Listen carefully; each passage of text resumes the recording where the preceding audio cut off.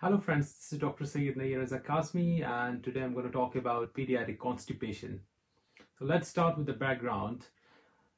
Constipation is one of the most common causes of abdominal pain. It's considered to be the most common medical cause of acute as well as chronic abdominal pain in children of all ages. So it's very common across the whole spectrum of pediatric age group.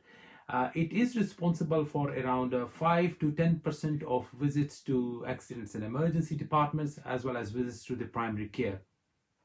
There is no single standard definition, and it is defined in many ways. Different textbooks have given different definitions of constipation. Some consider it to be less frequent bowel movements, and they say less than 3 bowel movements per week is constipation. Some books have described it as painful passage of infrequent and hard fecal matter. Some books actually define it as abnormally delayed or infrequent passage of dry and hard stools, while some books consider it to be a syndrome basically, and it's a syndrome which is characterized by slow intestinal movements because of any reason, which is then associated with retention of fecal matter, which becomes hard in the large bowel and leads to constipation. Let's start with the etiology, causes of constipation. Now, the most important are the lifestyle factors which are responsible for constipation in the pediatric age group. The most important thing is diet. Now, diet which is low in fiber, like junk food, like fast food, coupled with less intake of fluids,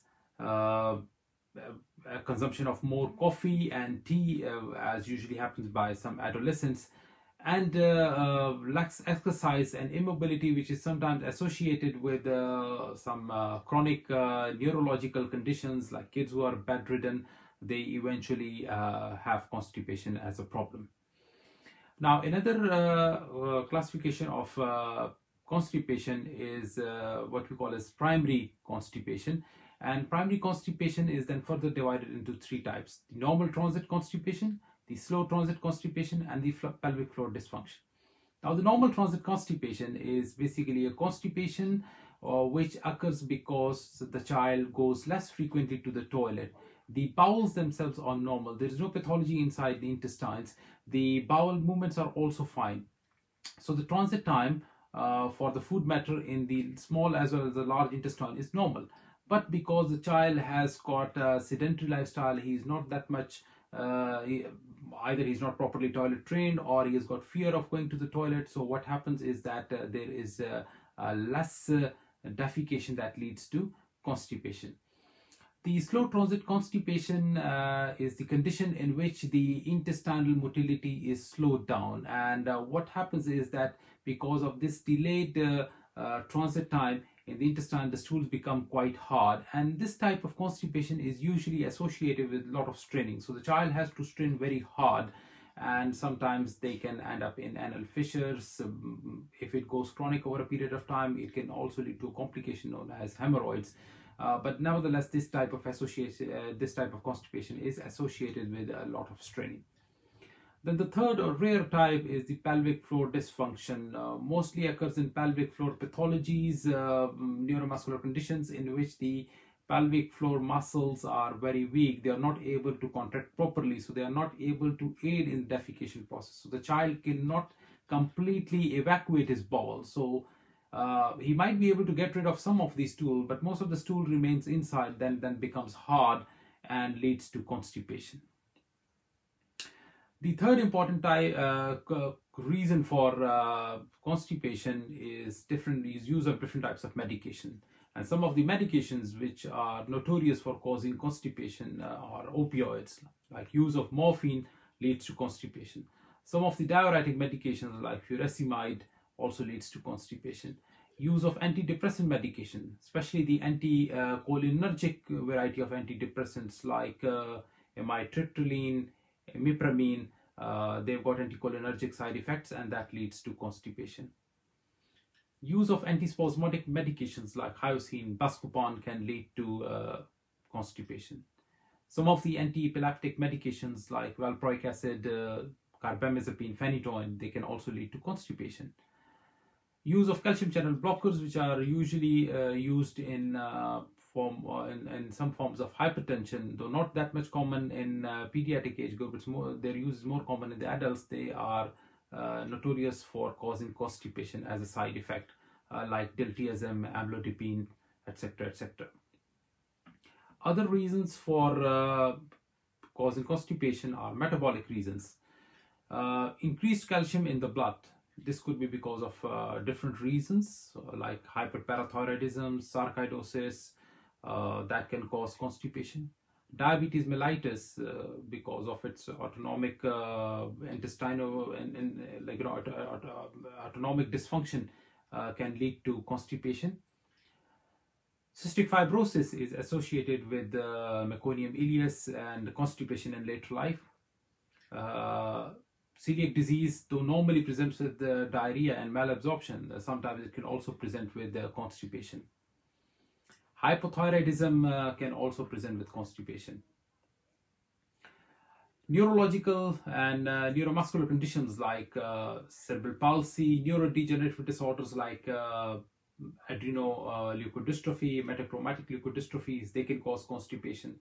Spinal cord pathologies like meningomyelocele, tuberous sclerosis, they can cause constipation. Absence of myenteric ganglionic cells, like what happens in distal rectum in Hirschsprung disease, that causes constipation. And congenital muscular dystrophy can also cause constipation. Irritable bowel syndrome, which is a diagnosis of exclusion, usually presents with bouts of constipation alternating with diarrhea. Some of the pathologies which cause obstruction in the large intestine because of pressure on the large intestine, like some of the abdominal or pelvic wall tumors or intra-abdominal organ hypertrophies or carcinomas, like Wilms tumor, like neuroblastoma, they can put pressure on the large intestine and can cause constipation. Psychiatric condition can also cause constipation. Some of them are fear of pain. Some of the kids who have developed anal fissure or got hemorrhoids, they've got a fear of going to the toilet because they think that they will have blood or they will have pain. So they try to hold on to their call of nature, and that further aggravates the constipation. Some kids have got fear of going to the public toilets because they think it's scary, they think it's dirty, so they will hold on to their nature's call, and that will lead to constipation. And some kids are just lazy. They would be just watching their favorite TV shows, playing games on the Xbox or on the computer, and simply they don't want to go to the toilet, so they ultimately end up in constipation. The diagnosis is based on history and physical examination, because essentially it is a clinical diagnosis. So sometimes we do x-rays, especially if a child presents with abdominal pain, and the x-ray is done to rule out any air fluid levels.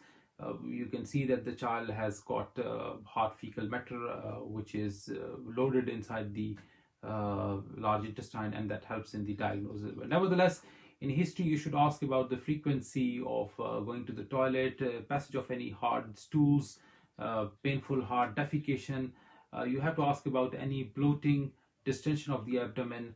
You have to ask about abdominal pain and headaches, which are quite common in constipation. Some of the kids have got fatigue. With chronic constipation, you should also ask about diet, because dietary factors are very much responsible for constipation. And it's also very important to ask about the passage of meconium in the first 48 hours, because kids who were not able to pass meconium in the first 48 hours and passed after that, you have to think about Hirschsprung disease, because Hirschsprung disease can also present in later life. In physical examination, the first thing is to look for any evidence of soiling. Encopresis is quite common in kids who are chronically constipated. You should also palpate the abdomen. In chronic constipation, you can feel soft, firm fecal masses. They're more palpable on the left side of the tummy. Sometimes you can also feel it on the right side of the abdomen as well. You should also do a rectal examination to look for any associated features like anal fissure, hemorrhoids, and you should also check for sphincter tone, because if the sphincter tone is decreased, you should think about neurological spinal cord pathologies. Spine examination is also important for any child who present with constipation. Like for example, if you see a tuft of hairs on the spine or a sacral dimple, then you should think of distal spinal cord pathologies. Some of the red flags which should never be missed with constipation are history of weight loss, bleeding and anemia, because these could be the signs of an occult cancer somewhere in the bowel or somewhere in the abdomen, and you should not be missing on that one. And as I said earlier, that normally we don't do abdominal x-rays for constipation, because essentially it's a clinical diagnosis. But nevertheless, clinically, sometimes the kid come with a history of acute abdominal pain, which has worsened over the last 24 to 48 hours. There's no clear-cut history of constipation because the child has been passing stools almost every other day. So the thing, as we said earlier, that sometimes it's incomplete defecation. So the child is passing a little bit of stools, but most of the stools are retained inside, and that can lead to constipation. And a time comes when they go into acute abdominal pain, and they can present just like an acute abdomen to the accidents and emergency department. And in that sort of scenarios, we do an abdominal x-ray just to rule out air fluid levels, because we want to rule out a surgical abdomen. And usually what happens most of the times, because surgical abdomen is a bit of rare thing in kids, most of the times what we see is actually fecal matter, which goes more in favor of constipation. And here I will show you a few x-rays. Now if you look on the x-ray to the left side, you would see it's being marked with black circles as well. This child, whole large intestine, whether it's the ascending colon or whether it's a descending colon, as well as the rectosigmoid areas, shows white fluffy patches which are nothing but fecal. These are hard fecal matters, so much hard that they are blocking the x-rays, and they show up as white fluffy masses on the abdominal x-ray. So this is constipation. On the middle x-ray, again you can see some abdominal gas with whitish fluffish shadows. Again, you can see those shadows in the whole of ascending colon, transverse colon, descending colon, as well as rectosigmoid area. So this child is completely bunged up. So whole of his large intestine is fully loaded with fecal matter. And the x-ray on the right side is of a neonate. In this case, you can see obviously the child has got abdominal distension. You can see the loops of distended small bowel, and you can't find any air shadow in the distal rectum. And this is very important, because if you do not find an air shadow in the distal rectum in a neonate, you should think of Hirschsprung disease. So this neonate had actually Hirschsprung disease, and because of that he had developed abdominal obstruction, intestinal obstruction, and abdominal distension. Now we come down to the treatment.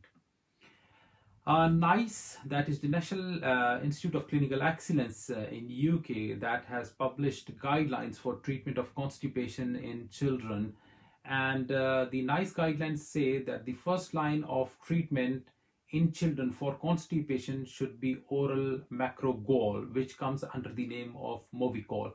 Now Movicol comes in two varieties. One is the adult Movicol and the other is the pediatric Movicol. And the pediatric Movicol is the one that we use for first line treatment of constipation. Now we follow the BNF, and even the NICE has followed the BNF doses for treatment of constipation. And the dosages are actually separate for disimpaction and separate for ongoing maintenance of constipation. So if a child comes with fecal impaction, where the child is in acute abdominal pain, he hasn't passed stool, let's say for the last 48 to 72 hours, he is in distress, in that case you have to disimpact him with oral macrogol so that the fecal obstruction is relieved, and then you move on to the maintenance dosing. Now some people they talk about giving them rectal enemas as well. Here in UK, the NICE recommends oral disinfection as a first line. You can only give rectal enemas if the oral disinfection regimes have failed. So you start with oral disinfection, you give it a try. If that fails, then you move on to giving them rectal enemas as a second line treatment. So again, the dosages of macrogol are different for different age groups, and again they are different for disinfection and different for ongoing maintenance. So you give a higher dose for disinfection, and a lower doses are used for ongoing maintenance. So normally for kids who are age 1 to 5 years, if you think about disinfecting them, you have to you start with 2 sachets on day 1. So first day you will give 2 sachets. 1 sachet is dissolved in 60-70 mils of water and is given to the child. So you give them 2 sachets on day 1, then you increase it to 4 sachets, and these 4 sachets would be given for 2 days, so that on day 2 and day 3 you would be giving them 4 sachets. Then on day 4 and 5 you would be giving them 6 sachets, and again you would be giving them on day 4 and day 5, and then day on 6 and 7 you will give them 8 sachets. Now it's not necessary that you have definitely go up to 8 sachets. So you start and you build it up till the child starts passing stool, and he should pass at least 2 to 3 soft stools per day. So if let's say if you are giving him 4 sachets, okay, on day 2 and 3, okay, and he starts passing stools, you would stop there and then you would go down to the maintenance regime. But maximum of 8 sachets can be given to a child who is in the age 1 year to 5 years bracket.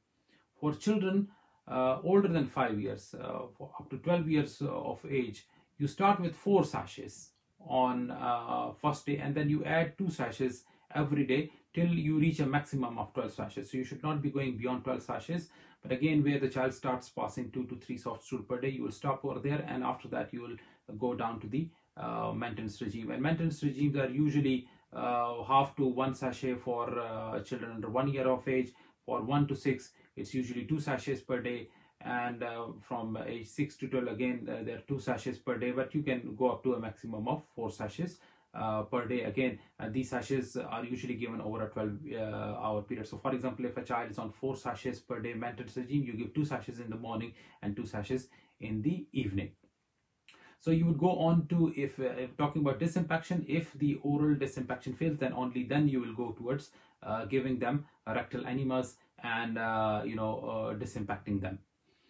NICE at the same time says that if oral macrogol is not successful in treating the constipation, then you have to add on stimulant drugs. And the stimulants that are used in UK are sodium picosulfate, bisacudyl, which is known as Dalcolex, and Senna. Most of the time we use sodium picosulfate, and it comes in a syrup form. For children up to 4 years of age, the dose is anywhere between 2.5 to 10 milligram once a day. You have to titrate the dose.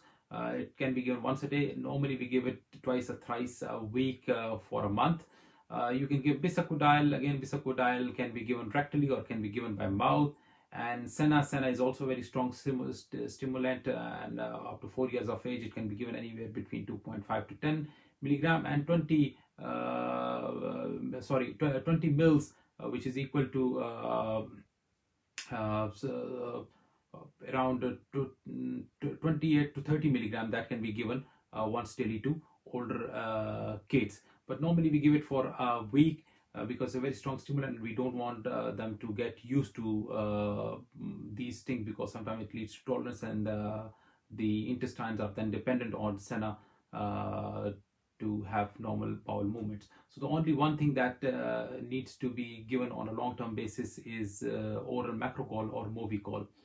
So in general, the treatment is whether you start with disinfection or whether you start with a normal maintenance regime, you have to give oral macrogol for 3 to 6 months. Because if you treat constipation for a duration less than that, then the constipation would come back. So it's very important that the intestines they get used to increased mortality, and the child needs to be given this for at least 3 to 6 months, so that if there are any habitual factors responsible for constipation, they are overcome during these 3 to 6 months of age. So remember, the NICE guidelines say that we start with oral Movicol, and if the oral Movicol fails, for disimpaction we give them rectal enema, but for maintenance, if it fails, then you have to add stimulants to oral Movicol, and the treatment should continue for 3 to 6 months. So that in a nutshell was constipation, its etiology, diagnosis and treatment. I hope you have liked the lecture, you've enjoyed the lecture. If there are any questions or comments, just ask me in the comment section below. Thank you very much.